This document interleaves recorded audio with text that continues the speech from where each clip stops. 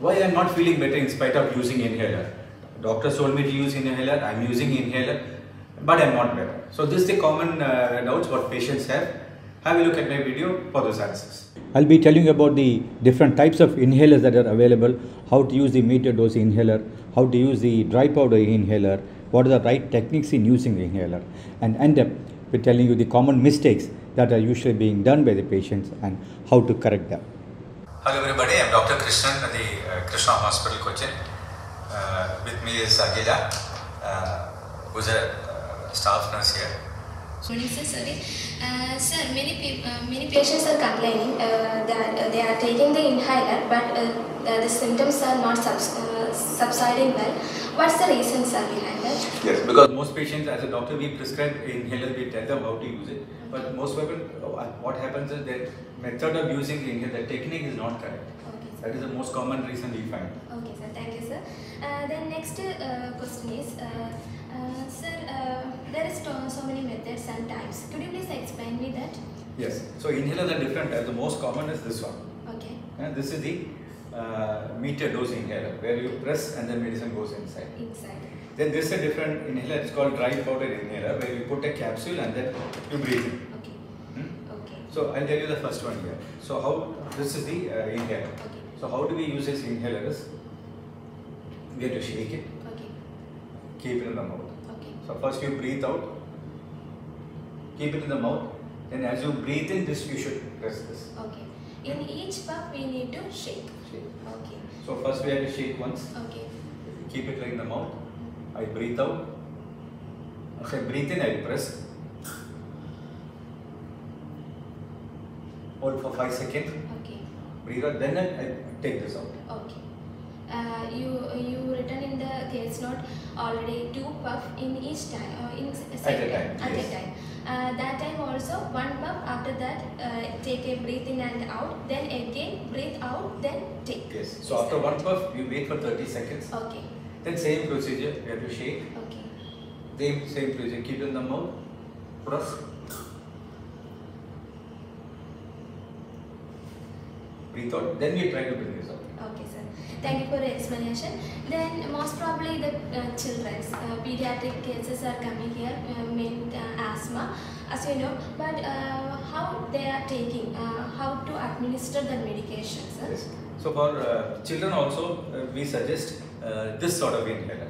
Okay. Because as I said, there is another type of inhaler called, this is a rotor caps, which is this machine, the medicine comes in this. We can take it from the cover, keep it inside the machine and breathe in. Okay. So this is the rotor caps. Okay. So this is the machine called, you have rotahaler, revoluizer. Okay. So this is like, you can open it, you can open it fully. Okay. Fully, and then we put this inside, Okay, sir. close it.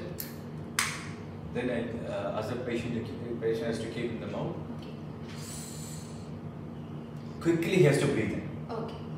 So this medicine will go inside. So here the problem is they should coordinate properly. The breathing should be fast. Okay. And then after that, remove this cap. Remove it. Okay. Similarly, this is another. You are familiar with this patient who I have shown you how is that. So you remove the cap. You twist it. Capsule. Yeah. Put this capsule inside. We close it. Okay, And continue. then we press. After pressing, so the medicine gets broken inside. The capsule is broken. Keep it here. Breathe. Okay. Then take the medicine out. Okay. So this is the different type of inhaler. Now this is all dry powder inhaler. Okay. So in that you have another one called. This is one type. This is how it works. Is open the cap here. Okay. Keep it here. Breathe. That means medication already filled inside. It's inside. Okay. But you don't have to press anywhere. Okay. So those who are not comfortable with pressing and they don't know how to coordinate, Okay. this is much more easier. Only thing they need a little inspiratory pressure. Okay. So it's very simple also. Similarly, you have this sort of inhaler. Here also it is like this. You open it, medicines inside, keep it here, breathe in, and then you close it. Okay, sir. Right? So I'll show you once again. Open, Breathe it. Okay. So this is what. Okay. It's important to gargle the throat after using the inhaler. For the children, we are using any other supportive system? Yes. So what happens is many times the children will not be able to use this properly. Yeah.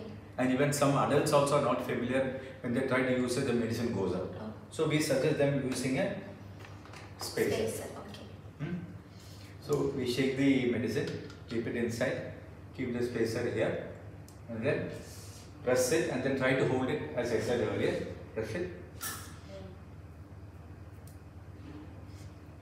Not able to hold too much also.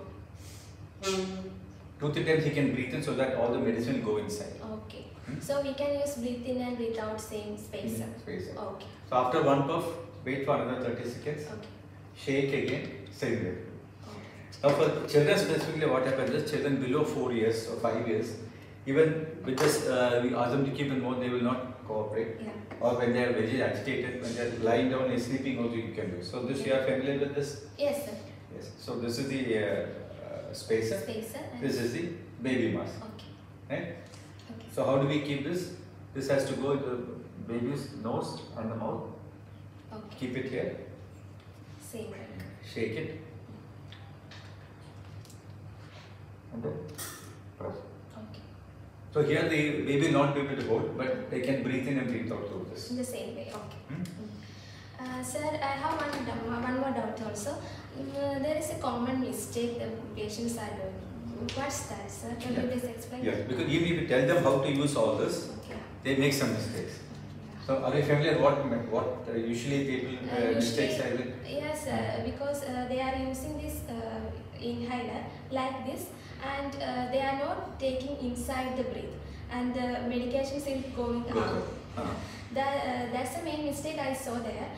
But some people are telling we can't able to inhale properly. So maybe that's also a common mistake. Yes. So by inhaling where they can use a spacer. Yeah. Now the mistake why the medicine is going out is what they do is they either they don't shake, Yeah. one thing. Second thing, they keep the medicine upside down. Yeah. Yes, sir. Third thing is when they press, what happens is they don't breathe in properly. After taking all the blood, they hold the breath and then they press. So you saw the medicine going out. Okay. There is any position to use, sir? Normal position. Yes.